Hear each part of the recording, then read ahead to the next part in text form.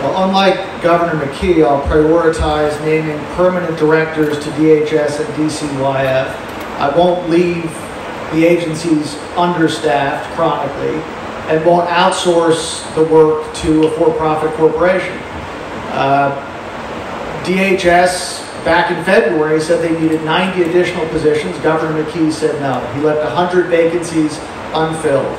He's now trying to outsource the work of union experienced employees to Deloitte, the same for-profit corporation that caused the UHIP disaster.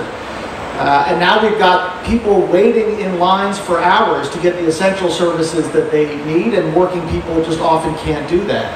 So as governor, I will fully staff the agencies. I will name permanent directors to the DCYF and DHS. I will not outsource the work to a for-profit corporation, and will open the field offices that have been closed. I will also increase funding and access to mental health services, counseling services, addiction services for parents and children, so that we can shift some of the burden of this work off of DCYF, so we can play the role it is intended to play, which is a solution of last resort for families. And lastly, I will work to make sure that parents have the resources that they need to care for their families.